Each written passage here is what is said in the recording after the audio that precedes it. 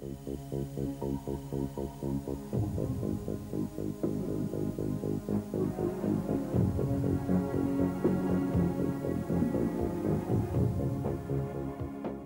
outside world would think that African states are undemocratic, and they would go as far as to say that they would encourage us to rule ourselves differently.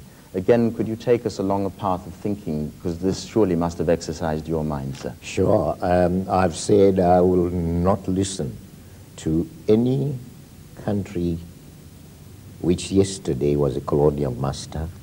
Mrs. Johnson-Sirleaf, I hope you'll excuse me if I turn a bit cynical and ask the very simple question: why should the world community be in any way interested in what is happening on a continent which they've traditionally been led by the press and their media to perceive as having very little of positive worth in terms of the quality of life and existence? Why Africa? In recent times, you would have yourself mentioned in the same breath as somebody like President Mobutu. And they would say, your name has been transformed, you're now to be called Mobutu, and Mobutu must go because you are the type of leader who has destroyed the African continent. To revive the economy of this nation, Kenya, can be subjected to a critical analysis by all educated, trained people. I agree with you entirely, sir. I agree with you entirely. And I'm saying to you that what you're putting down on paper for the Kenyan masses to analyze is a mishmash of accommodation of people so that they all have a place in the sun somewhere. No, there you are wrong. So what will prove me wrong? In fact, left to themselves, politicians will do everything that benefits them, because they're always thinking about now, not tomorrow. It's up to the citizens. You yourself have expressed the wish to be a politician. Well, you have at one stage expressed the wish to run for the presidency. Yeah, but I would. And then you'd have only thought about the next 2 years. Yeah, you'd have fallen into the trap yourself. No, I'm a good type of the politician. Dr. Kofi Annan, as a Kenyan with 2 presidential candidates up for a court case at the ICC, we are living in some sort of anxiety as to the future. And we're wondering whether you could not bring your influence to bear to sort of postpone things unless there's greater clarity on the issue. I'm afraid I don't have such influence. And as you know, the only body that can defer a case before the ICC is the Security Council.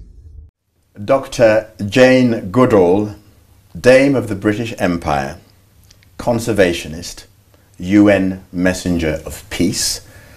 Welcome to the JSO interview. Well, thank you, John.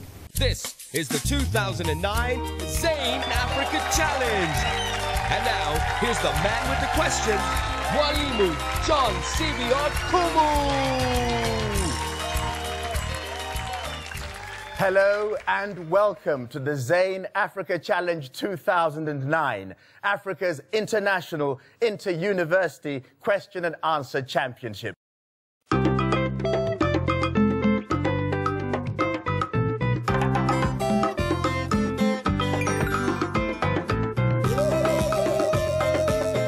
Hello everyone. I hope you're sitting comfortably. I'm going to read you a very special story. It's about a very, very greedy hyena. Now, don't forget to look out for our buzzwords. So, here we go. The greedy hyena. Je suis d'accord avec le général Dallaire. Maintenant, Madame Agathe est le chef légitime du gouvernement. Général, est-ce que vous pouvez assurer qu'elle gagne la station de radio en toute sécurité? Là, elle peut s'adresser à la nation et calmer les esprits. Je demande au colonel Marshall d'envoyer une escorte. Des paracommandos belges, parmi mes meilleurs hommes. C'est parfait.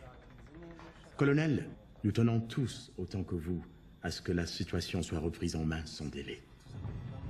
J'ai parlé avec l'ambassadeur américain. Il y aura une réunion des hauts diplomates chez lui demain matin à 9 h.